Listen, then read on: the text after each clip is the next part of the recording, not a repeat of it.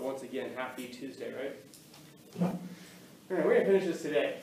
And I've been going very slow on it. I'm going to go faster today. Why don't I should say faster? We're just almost done with it, so it'll be done sooner today.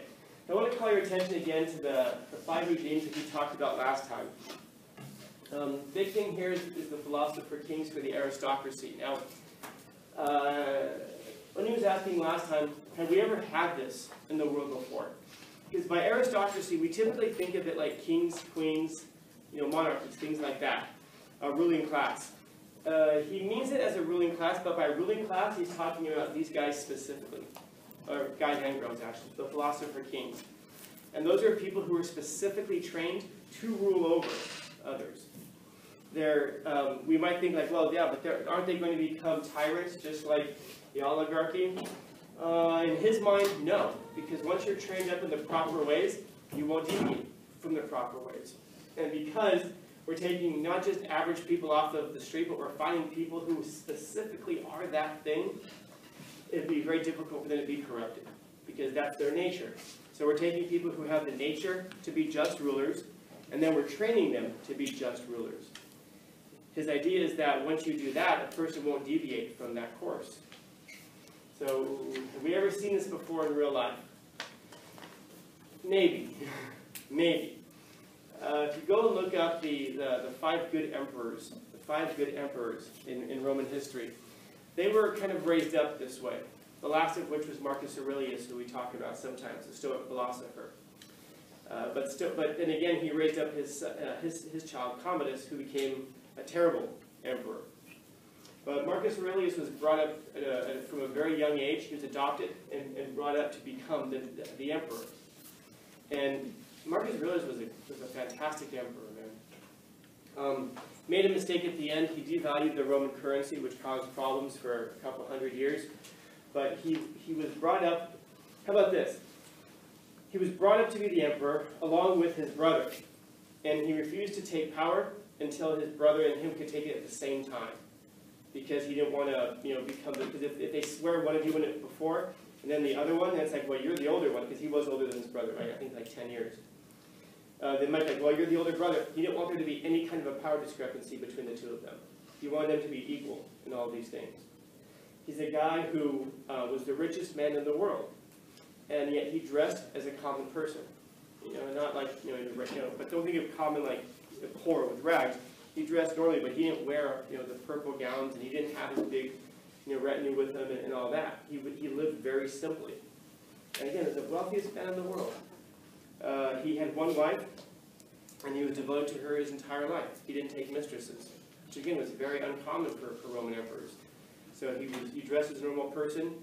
He acted as a normal person should. He was loyal in his relationships. So he's considered the last great Roman emperor, and then everything kind of starts to unwind at that point. But it's interesting because he was a Stoic philosopher. He knew Plato, not personally, but he knew the philosophy of Plato, and he based a lot of himself off of that. So I think he raised this group up. Now, the point I wanted you to cross last time was that you remember that I was saying. All of these things, like if you start off as an aristocracy, over time, you degenerate into a democracy. Because we're here, but eventually, you've got the powerful people who just kind of start to take over because they're more powerful. And they're based on honor. So up here, it's based off of merit. And then you can kind of see how honor, like to be an honorable person, is kind of like having merit. You kind of deserve it because you're honorable. In other words, this is kind of an imitation of this. It's a degeneration, but it's kind of an imitation. You follow? Like if you give me a picture, and you ask me to copy it, I go, okay, and not to trace, even if I trace it, yeah, perfect, I'll say I traced it. Can you tell the difference between the one that's been traced and the original? Probably. Yeah. You can tell the difference. It's pretty close, maybe, but you can tell the difference. This is pretty close, but you can tell the difference. This is kind of close to this, but you can tell the difference. This is kind of close to this, but you can tell the difference. This is basically this, just with one person instead of many, but you can tell the difference. The difference between this and this, man, you can tell the difference. But it's little bit by little bit by little bit by little bit. And that's important for his overall philosophy as well. As we're going to see, he believes that what we're experiencing in this world, in this life, is an imitation of things beyond. Does that make sense, the imitation part? Okay, good. All right, trial and death of Socrates. I'll tell you what I want you to get out of this. So Socrates eventually, the best known story of his trial and death occurs from Plato. It's called the trial and death of Socrates. It's broken up into four main parts, 4 dialogues. You don't need to know that, but you should read them because they're brilliant. Anyway, in 399 BC, Socrates was called to court, and he was charged with 2 really, really significant crimes. The first one, I want you guys to get this, is impiety. Impiety. He was charged with impiety. And impiety means it's irreligious, to defy the gods. So if there's some act that's impious, it means it's against the gods. So he's charged with essentially being against the gods of Athens. And there are 2 main reasons he's charged with this. First off, he refuses to recognize the Athenian gods. So he's called an atheist. And then secondly, he's accused of introducing a new god into Athens, a god that's different from the gods of Athens. Now what's fascinating about Socrates is that he's in Athens. And he's, of course, been raised up there. He knows the deities of Athens. But there's a really strong case to be made that Socrates was a monotheist. He was a monotheist. He believed that there was one supreme God. We see him argue for this. It makes sense. In fact, he points out that having multiple gods at war with each other doesn't make sense. But having a single God who's in charge seems to make more sense. He doesn't name this God. He doesn't even say this is the way it certainly is. He's just kind of pontificating. He's thinking about it. So he's charged with impiety. Now, the new and different God that he's charged with is called we can refer to it as his daemon, which is creepy. What does that sound like?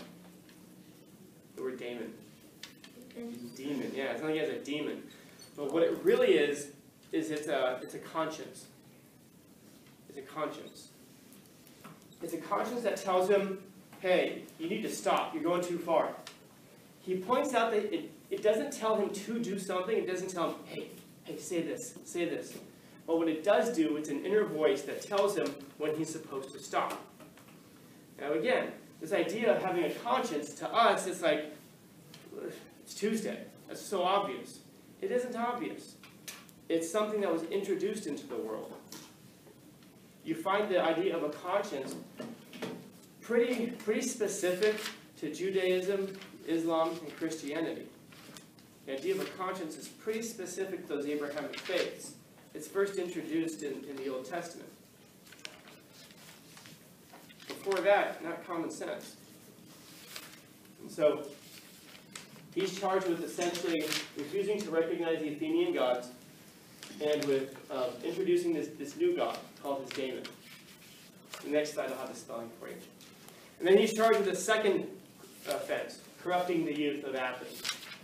He's charged with corrupting the youth. So there's 2 main charges: impiety, rejecting the religions of Athens, and corrupting the youth. And there were 3 there were 3 people who brought the charges against him. The one who's best known to history is a dude named Meletus. Meletus was the main prosecutor. It's said that he was a poet. So they brought a guy who was supposed to be very good with words to prosecute Socrates. Socrates, as we're going to see, absolutely just destroys him. First off, Meletus is said to be very young. Socrates at this point is 70 years old. So Socrates doesn't take kindly to this youngin who's questioning him, which tells us, by the way, a lot about Socrates' character. He rejects the fact that this person he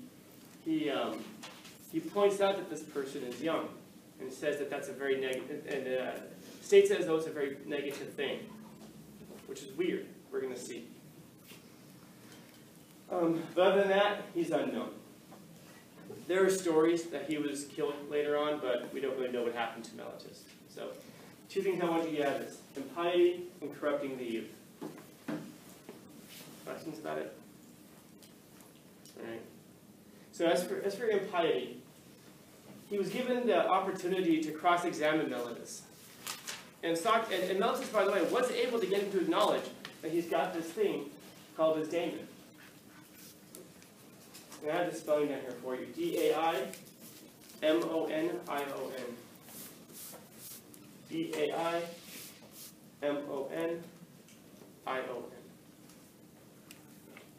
And literally translated, it just means a divine something. Because Socrates doesn't know what it is. It's just that when he's questioning somebody, when he's going after somebody, he gets this voice in his head that tells him, hey man, you're going too far. Chill. Calm down. Excuse me. But interestingly enough, so he gets Socrates to admit that he has this thing. And then Mellitus is like, aha, you admit, you introduce a new god. And Socrates, to his credit, says, I don't know what it is. I don't know if it's a god. I don't know if it's, schizophrenia. I have no idea what this thing is. So no, I'm not introducing gods, but you said I'm an atheist. You said I don't believe in the gods of Athens. And Mellitus says, absolutely. He says, well, if I'm an atheist, how can I believe in a god?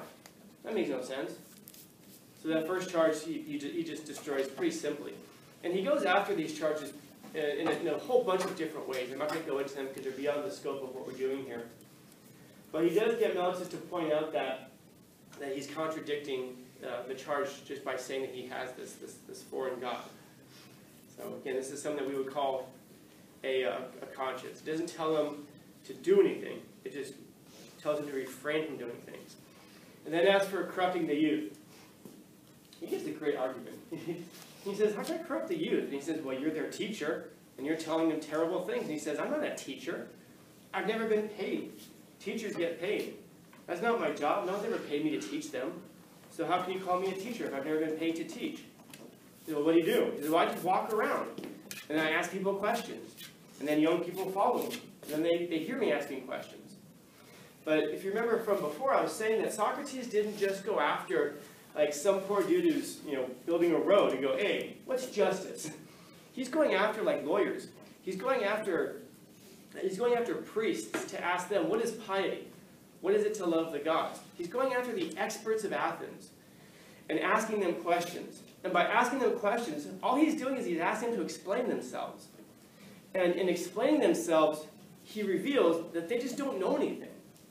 They've been told things, and they're just kind of repeating back what they've been told. But they don't actually know any of these things for themselves.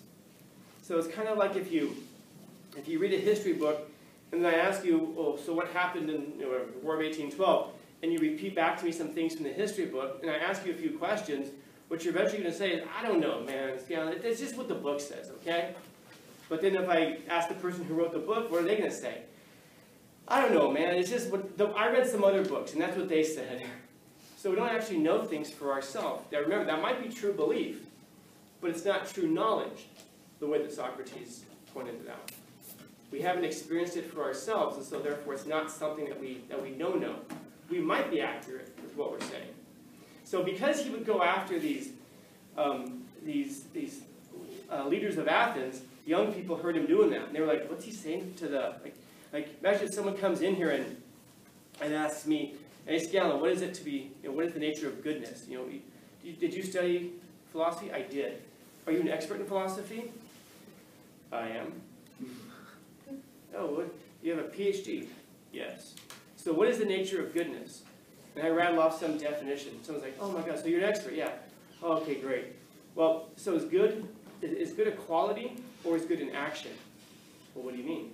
Well, if good is a quality, then it's subjective, which means that there's not going to be any kind of goodness. But if good is an action, it can contradict the quality. So therefore, there's no such thing as a good action, so there is no such thing as good, only negative. And I go, you need to leave. I'm teaching the class right now. And then you guys will hear them be like, dude, did you hear the way that guy just handed Scala his ass like that, dude? Man, who is this person? And some of you may grab your stuff and follow this person. Like, what are you doing? Where are you going? Well, I'm going to go talk to, I don't know, some mathematics teacher to find out if mathematics even exists. Are you going to do to him what you just did to Scout? Yeah, let's go. And then young people were following him around. And because they were following him around, then they started going to school. And then their professors at school would say, would talk about chronology and time. And then they'd raise their hand and go, what do you mean by time? And the professors would, well, by time, what we mean. And then students started to destroy their teachers just by asking questions. And not by asking questions like, why, but by asking that very basic question that we began with. How do you know what you know? And what we come to discover is that no one really knows much. No one really knows much. Because the systems that we use to gain knowledge are corrupted. Our five senses. You can't trust your five senses. And when you're, and even then, when you're learning things, you're having to trust the source that it came from, another person.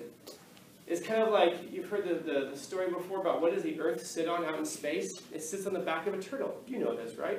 It's a big turtle out in space. And the Earth sits on top of the turtle. What's the logical question to ask?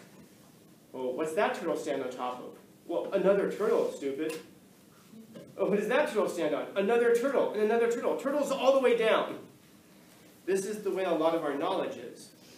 Where did you hear that? I heard that from a teacher. Where did that teacher hear it from? They heard it from their teacher. Where did they hear it from? Teachers all the way back. Whoever discovered it. Maybe it's true. In fact, there's a good reason to believe that a lot of what we know is true. But we have true belief. So now young people were following Socrates around, and all they were doing was asking questions. And for that, he was accused of corrupting the youth. Socrates said, they have free will. I can't control if they follow me around or not. They're not paying me to be their teacher. They're following me. I'm not following them. I'm not even encouraging them to come with me. In fact, again, we know that he had some disdain for younger people because he had disdain for Mellitus. And he points out, and this is very important, he said that no one has been made worse by his teachings. None of the people who you call my students, the people who ask questions because they hear me ask questions, none of their lives have been made worse. In fact, he offers to bring in some witnesses from the families of some of his so-called students to ask them what their lives have been like since they've started to question the nature of reality in the universe. Unfortunately for Socrates, some of his students did do some stuff. They did cause some mischief. And because he was their teacher, he was the one that people came to like, oh, dude, what's up with your students? And he's like, they're not my students. They just heard me ask some questions, and then they went off and burned some buildings down. But that had nothing to do with me. Sometimes talking about Socrates is almost like self-exploration for me. It's an autobiography of sorts. So now, only a couple things I want you to get from this. First off, he was charged with I guess I'll take that for now. The jury was about 500 people. The way that juries worked back then is you would just go down to the courthouse and go, so what kind of trials do you have today? We got some guy who stole a puppy. I don't want that one. Well, yeah, Socrates is on trial for what? Impiety and corrupting the youth. Oh, I gotta hear that. And then you just go and sign up for the jury. So his jury was somewhere around 501 people. I've heard numbers between 501 and I've heard 602 for some reason. So we don't know exactly, but it's a big group of people. He's eventually found guilty. He's found guilty of it. But the reason he's found guilty is quite phenomenal. We'll see. Plato tells us that it was a very narrow margin. He says that only 30 votes separated the two. So we can gather from that it was maybe 265 to 236. But we don't know the exact number. We only know that it was close. And that Socrates, if he wasn't Socrates, he probably could have swayed the rest of the jury. But Socrates just went Socrates. He was rude. He was arrogant. And all of these things that a person should guard themselves against being. Now, so after being found guilty, Athenian customs allowed the I guess now convicted person to recommend their own sentence. Now, he was charged with impiety. That carried the death sentence. Because if you think about it, if the gods are real and you offend the gods, what are the gods going to do to your city? They're going to destroy the city, which means that you're endangering the lives of everybody who's in Athens by rejecting them. So it's a pretty serious thing. It's the death penalty. He's also charged with corrupting the youth and convicted, and that also carries the death penalty with it. Because if you corrupt the youth, then you're corrupting the next generation of Athenians. And if that generation is corrupt, then the next one's going to be corrupt. Tell me if that sounds familiar. And eventually, the society is going to collapse. So you're actually, when you're corrupting the youth, you're destroying Athenian society. So it's a pretty significant charge on both cases, impiety and corrupting the youth.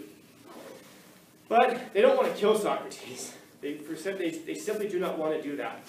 So anyway, they give him the opportunity to recommend his own punishment, which is customary at the time. So Socrates says, wow, I've been convicted of some pretty serious stuff here. I mean, he said, perhaps worse is this whole idea about corrupting the youth. That's a very serious charge. So, I recommend the following punishment. A fine. And today it'd be about $1,000. So that is, I don't have the money, but Plato and these guys, Xenophon, they said they've raised the money. So I guess they'll pay it. So it's worth about $1,000. He said, I also suggest that my punishment should be that I get free lunch for life at the Prytaneum. The Prytaneum is a very prestigious hall in Athens, and it was only opened once every few years for the Olympic champions. So if you won a laurel, which would be like a gold medal, you would be given this very prestigious banquet at the Prytaneum. Socrates said, I should get free lunch there for life, because after all, I'm the greatest champion that Athens has ever known. I'm doing you a service. And actually, as he's going after them, he says, and by the way, my daemon is not telling me to stop, so I'm going to keep going. And he goes off on the jury. And ultimately he says, and by the way, if all of Athenians, I suggest a $1,000 fine because if all of Athens can't stand up to questioning of one old man, that's all your society is worth. So let me know what you decide. So the jury comes back overwhelmingly, death. Kill this dude. But it's interesting. Is he wrong? If your society can't stand up to one person asking questions, if your philosophy can't stand up to one person asking questions, if your ideology is so weak that it can't stand up to a person asking questions, maybe you are a champion for destroying it. So Socrates is sentenced to death, and the mode of death is to drink hemlock. So we have from the death of Socrates that he goes into the chamber, his wife Xanthippe is there, and in true Socrates fashion, he's a jackass to her, because she's sad, and she's crying, and so, for whatever reason, and he says, get the women out of here, man, they're crying. They're bringing me down. And he wasn't sad about this at all. He wasn't sad about this death. So his students are gathered around, the executioner comes in, mixes up the hemlock, which is a poison, and his punishment is he has to drink the hemlock, essentially commit suicide.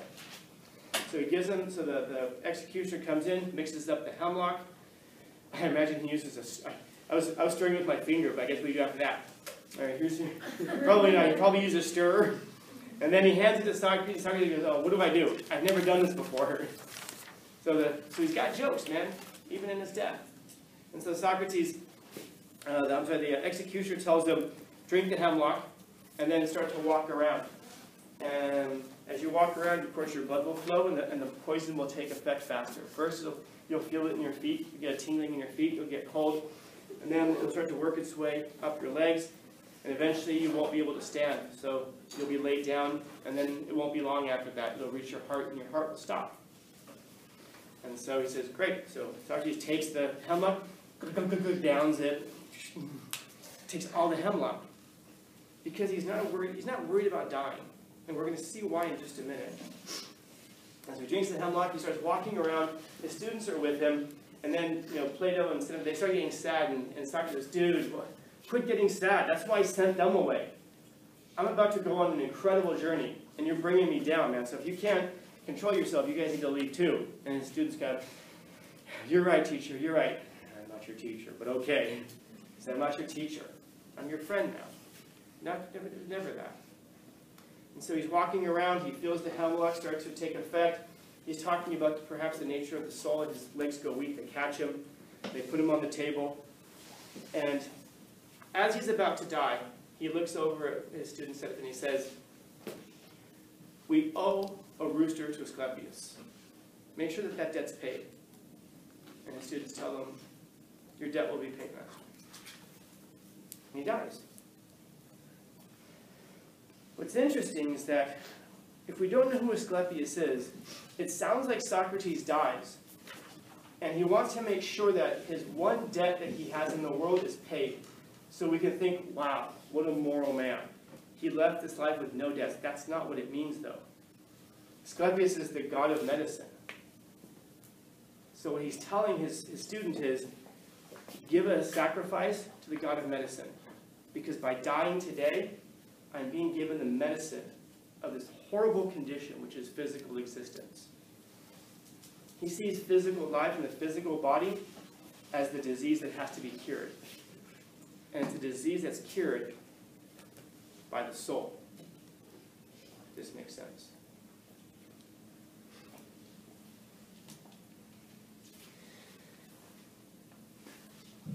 I'll ignore that. Here's what he means. Everybody's got this? Who needs it? Okay. Socrates believes that the question of how we know what we know is a really, really important thing.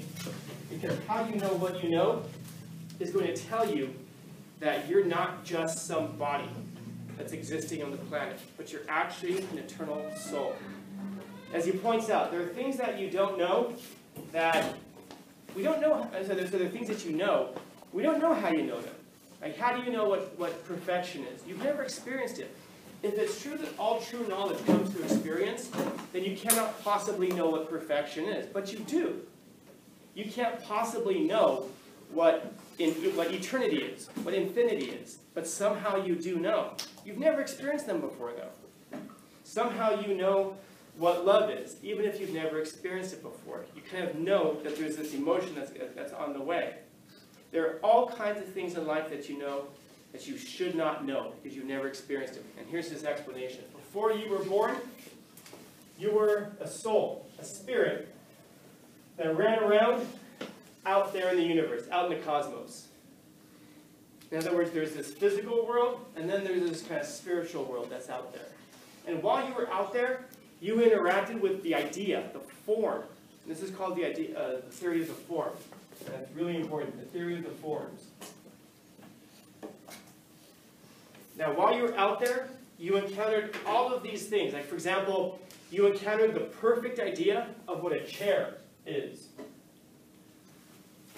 You encountered the perfect idea of what justice is. That's where you learned what justice is.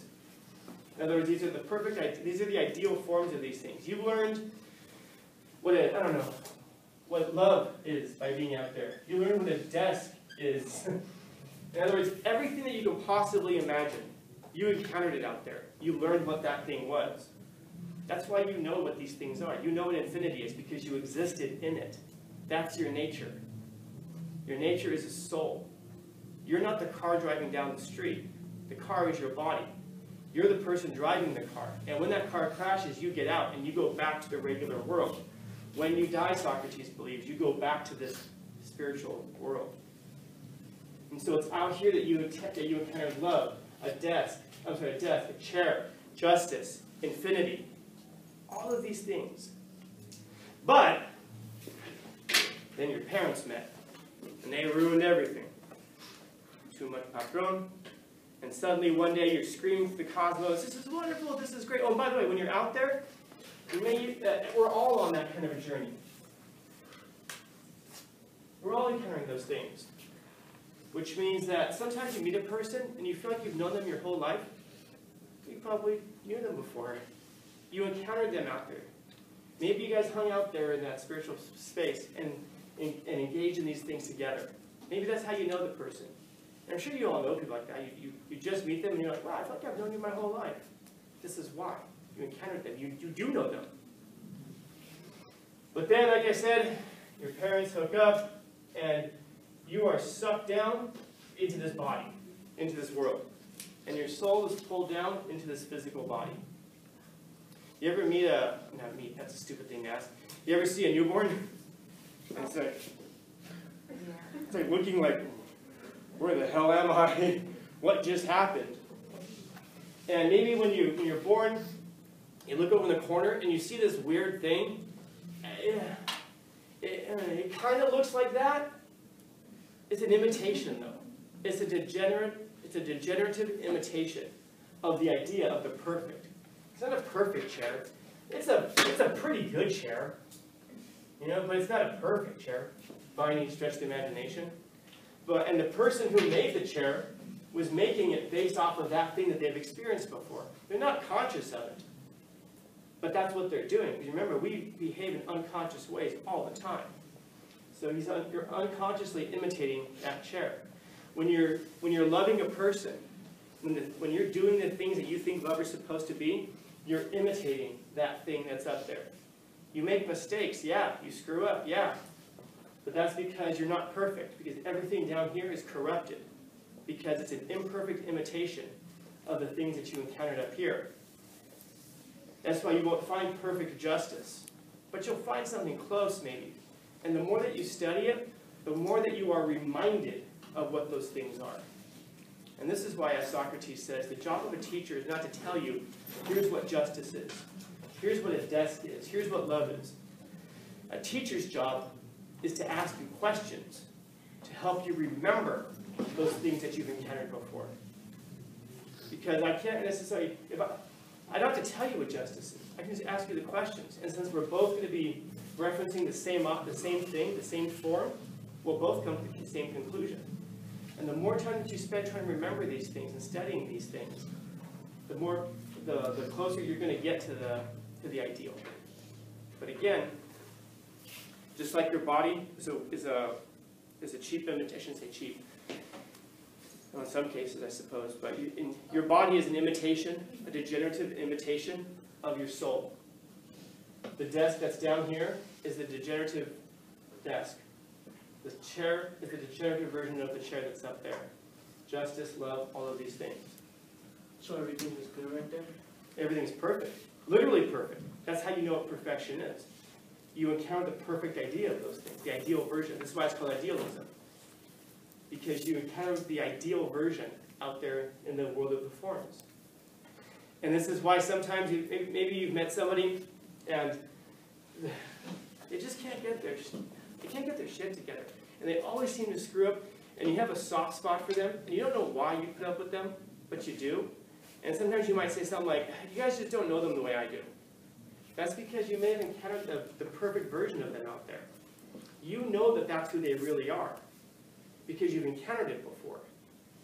And that's why you have that soft spot, because you want to see this version of them down here in this world, because you know what they're capable of. But maybe their interactions with the world have corrupted them so much that they have difficulty living up to that ideal.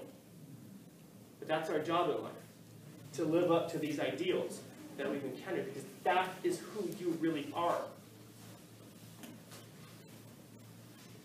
You ever go walking around and you just feel like, I don't know, man, like I just don't belong, Or maybe that you feel like you're being pulled and you really belong someplace else.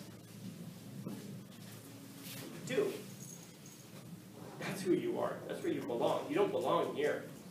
This life is just a temporary thing, because once this physical body dies away, just like when your car crashes, you, the real you, the psychic you that Jung is talking about, exits that body and goes back to the world where you really belong, because this is where you're from. You get to finally go back home. So when Socrates is saying that death is the cure for life, he's not just making some sitting in his closet emo statement. He really does mean this, that death is the cure for life.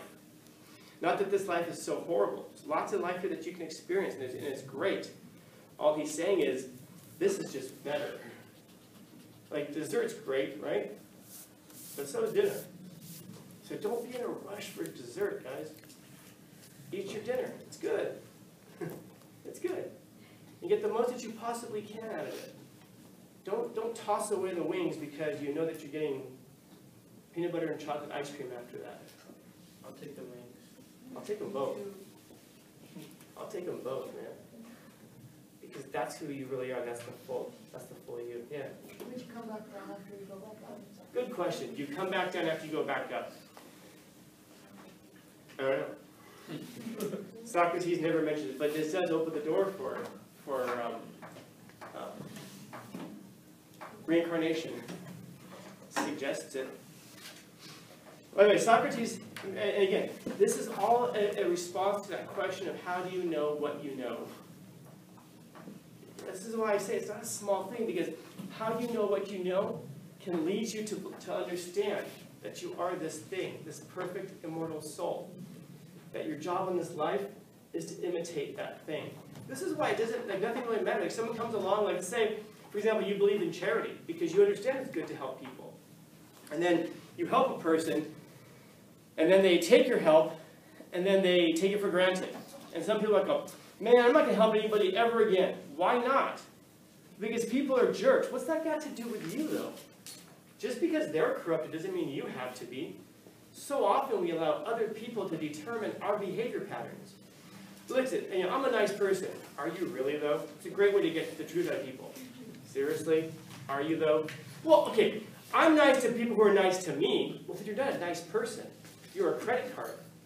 You're giving and taking and giving and taking. Are you a nice person or not? If you're a nice person, it doesn't matter how other people behave. It just bothers me. Oh, it's your pride. It's your ego. What good has ever come from pride and ego? I can list, by the way, centuries of evil and wickedness that have come from pride and ego. I might have a difficult time coming up with a post-it note of good stuff that's come from pride and ego, though. You're going to notice that people whose egos are too big and they're too prideful, we can't be around them. You know?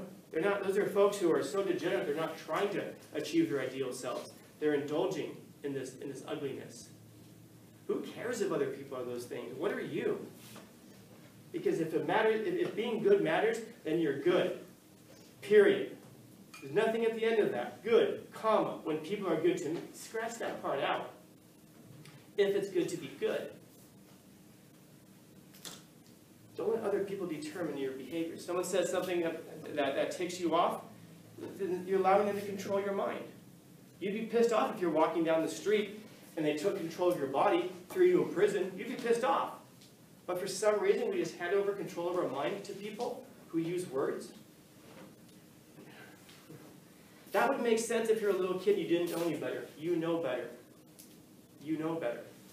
And you're only injuring yourself. You're only harming yourself because you're taking yourself further and further and further away from this ideal that you're trying to return to. So, when Socrates is drinking that hemlock, that's what he's looking forward to. Notice he didn't go out there and jump off the building and be like, I can't wait to get back. No. He understood that this life was a way of refining ourselves to yearn back to this. And this is why you feel like you belong someplace else, because you do. This is why you feel like you're not of this world, because you're not. Everything here is just temporary.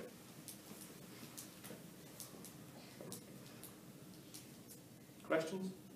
Comments? Concerns? Complaints? Criticisms? Critiques? What's that?